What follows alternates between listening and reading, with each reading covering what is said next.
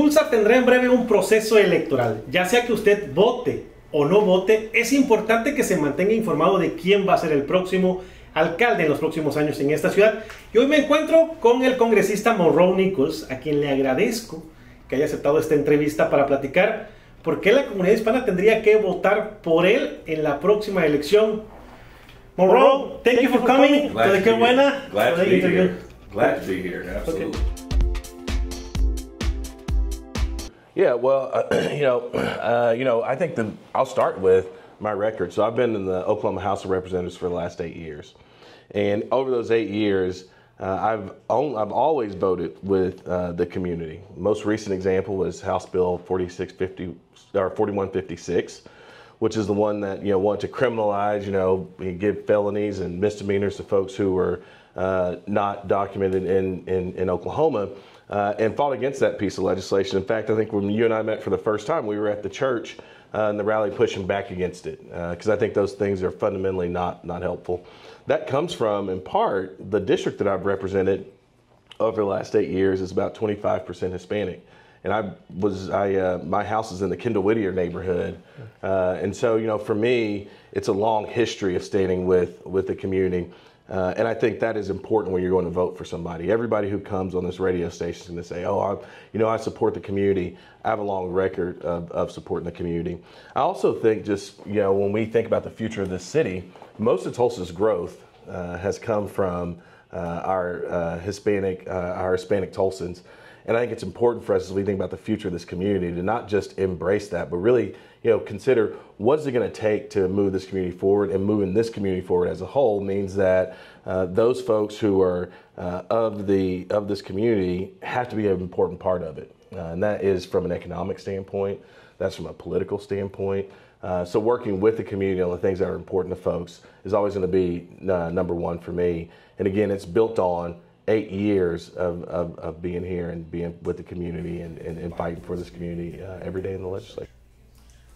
What about with the non-citizen? ¿Y qué pasa con los hispanos no ciudadanos que llegaron aquí sin estatus legal,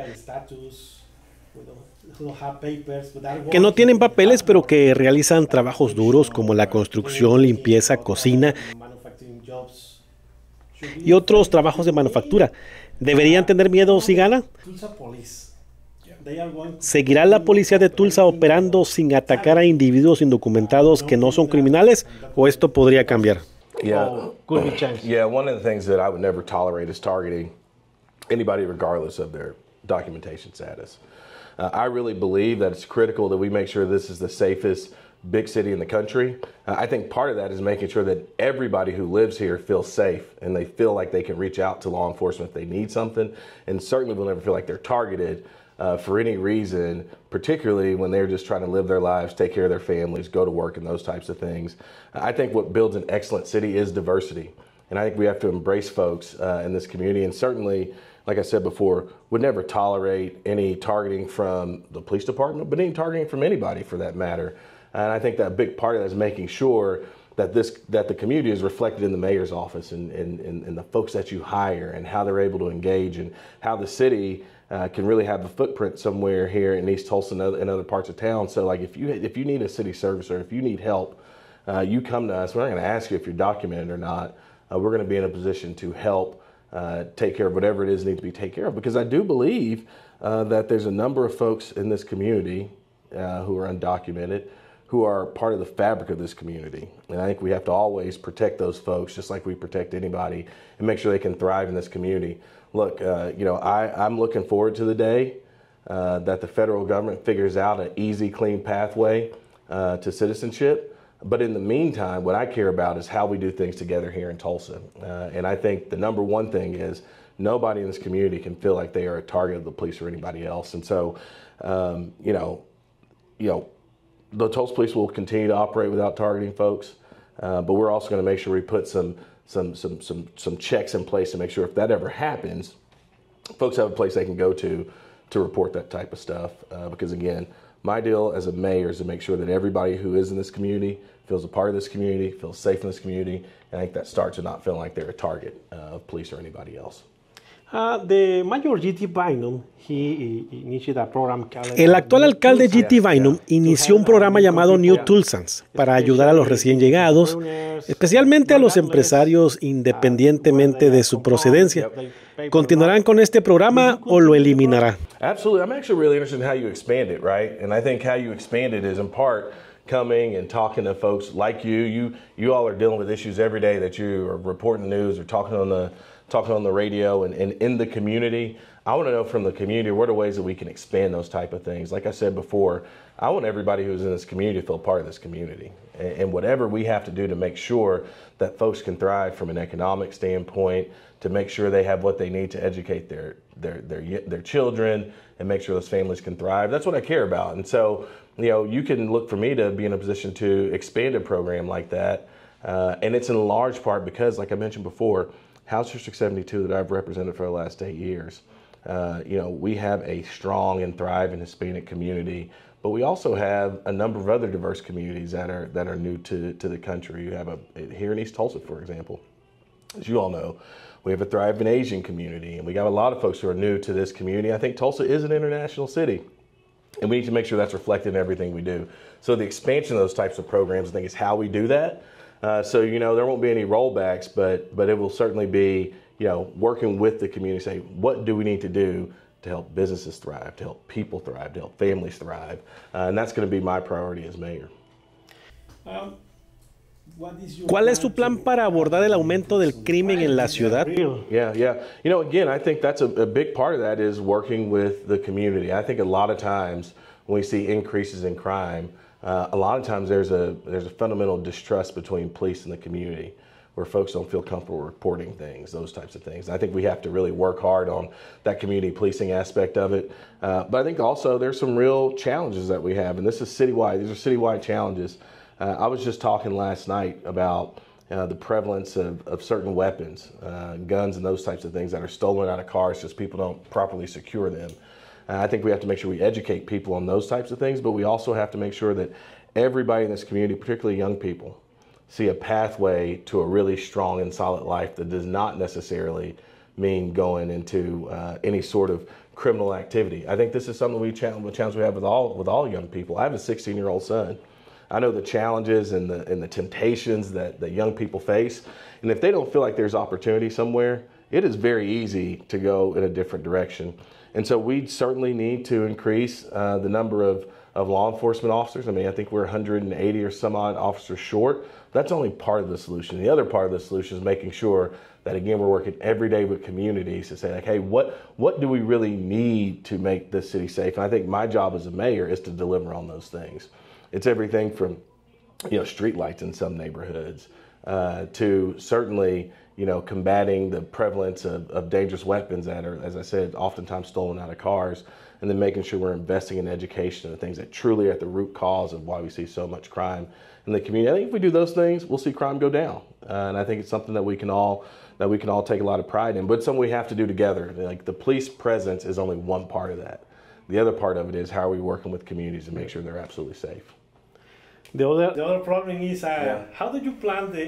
¿Cómo piensa abordar el tema de las personas sin hogar, los homeless, de manera permanente y al mismo tiempo equilibrar las preocupaciones de quienes no quieren violaciones a los derechos humanos y aquellos que quieren más rigor por parte de las autoridades,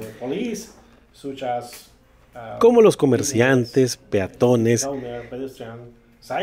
ciclistas y personas afectadas por el uso de espacios públicos? I think I'm the only candidate in the mayor's race right now that's actually released a plan on homelessness. And that plan is all about how do we find, ways to end homelessness as we know it today. And so we put out a plan that gets us there by 2030. And how we're going to do that is, one, we're going to take ownership of the issue in the mayor's office. So that means getting somebody appointed who's actually going to lead the citywide effort on homelessness. What does that mean? That means making sure that we're investing in data systems so folks who have a substance abuse issue or a mental health issue or folks who are situationally homeless, we're finding the services that they need to specifically deal with their need and not treating everybody the same.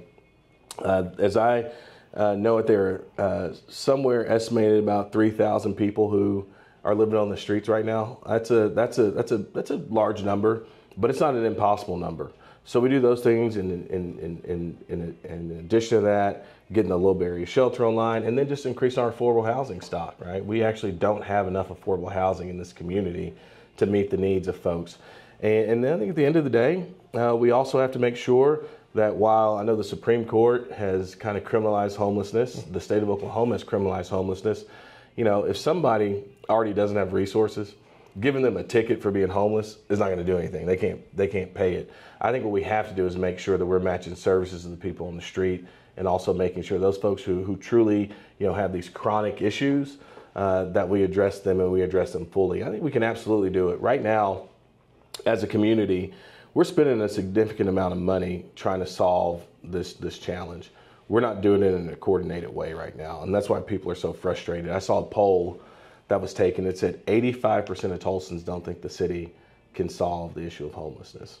The plan that we put out there is a plan that is based on other communities that have actually done it. So it's not pie in the sky. It's not something that is impossible. We're just making it up because we're running for office. It is based on the very best strategies for getting people off the street and keeping them off the street. Right now, homelessness is getting 9% worse almost every year. Family homelessness, so those living with children, is 34% up from what it was in 2020. 900 kids at Tulsa Public Schools alone are homeless, and about 1,200 kids are in families facing eviction. We have to make sure that we can stabilize those families in their place. Like I said, get that affordable housing stock on, and make sure we coordinate services so that folks who truly need specific care, they absolutely get in this community. We do those things, we will end homelessness as we know it. And the plan that we put out there, I think in April, we believe, I have confidence, gets us there by 2030. Okay. ¿Tienes planeado incrementar los impuestos o los impuestos actuales son suficientes para tu plan de gobierno? Yeah, no, I mean, I don't have any plans to raise taxes. I think it's more about how we spend our resources more effectively, and how we partner with the philanthropic community, how we partner with business owners, and make sure that every dollar that we're spending is a highly effective dollar. We're tracking those, and are we getting the outcomes we want for every dollar that we spend as a city? I think if we were to roll back to even the homelessness question, affordable housing, we have somewhere around $70 or $100 million that the next mayor will have to help address the issue of housing. And so we have that on the way. When we think about every dollar we spend at the city, you know, thinking about how is that helping children and family and business owners? Are we putting people in a better position than they were today? And so the things that work, we'll keep investing in them. The things that don't, we're not going to invest in those things anymore. And those things that don't work, that we're spending money on, reinvesting that in the strategies that work, I think we'll find that we have as much money as we need, in addition to working with our nonprofit partners. I think the city budget this year reached $1 billion for the first time in our city's history. You know, it's kind of crazy to say, you know, $1 billion can probably go kind of fast, but if we can start to show what we get for that money, I think oftentimes citizens don't know, you're spending all this money, what are you doing with it, right? I think if we can start to show people the difference that we're making with those resources, and if we start to hold ourselves accountable for making sure we understand the difference we make in those resources, we have as much money as we need to meet the needs of the people across this community. But it is a matter of priorities. I think the other thing that we have to pay attention to, there's some hidden taxes sometimes. You know, I don't know how closely you look at your water bill and additional fees and that kind of stuff. Your water bill is paying a little bit for water and then a lot for some other fees. And so there's some hidden taxes there that we want to get on top of to make sure that, you know, we're actually investing in the infrastructure in this community that's going to allow us not to continue to put that burden on folks. Because a lot of folks who are struggling to make their own household budgets work, adding an additional fee on a water bill can be a problem. So my goal is obviously no plans to raise taxes. I don't think there's a need for it, but I do think the accountability around how we spend people's money, people's hard-earned money, back to building our infrastructure, back to taking care of our citizens is my highest priority, and I think we have plenty to make that happen. Okay. So anything else? ¿Hay algo más que quiera agregar a esta entrevista, Monroe? You know, what I would say, everybody knows how important this election is, and I think you can think about that everywhere from President of the United States down to a school board member. But when we think about this mayor's race, and I'm speaking specifically to the Hispanic community, but I'd say this to anybody. We know that in Oklahoma, things can be not necessarily all that inviting for new Americans. And I think oftentimes folks in leadership in the city are silent when those things happen. When I came to the church in the follow-up to House Bill 4156, outside of Senator Brooks and Representative Alonzo Saldivar, I don't think that any other elected official was there. And so I think it's critical that everybody understand the importance of having a leader in the mayor's office that is with the community, not when it's convenient when they're running for office, but has been with the community forever, because there's gonna come a time where the next version of some hateful bill was 1804 back in the day. Now it's House Bill 4156. Those things are gonna continue to come up. There has to be somebody in the mayor's office willing to speak up when this community gets attacked. And I don't think I'm the only person in this race that's ever done that. And that will also be reflective in how I lead. It's not just about speaking up, but it shows the character and the values of a person. And my values sit in a place where anytime folks are attacked, anytime people are marginalized just because of who they are, that's not gonna work for me. It's not gonna work for me because my own family tradition comes from folks who have been attacked because of what they look like. And so I hope people understand that this is not just an election to sit out on. This election will certainly shape the future of our city.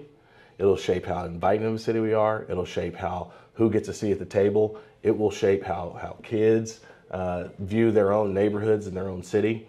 And I hope people internalize that, because there's going to be a real question about, the name that you may hear more often. But I think this has to be about who's going to be most effective in standing up for the community and making sure that the city of Tulsa is a city for everybody. Thank you. Absolutely. Síguenos en Instagram como Qué Buena Tulsa. Síguenos en Facebook como Qué Buena Tulsa. Suscríbete a nuestro canal de YouTube Qué Buena Tulsa. Búscanos en Twitter Qué Buena Tulsa. Qué Buena.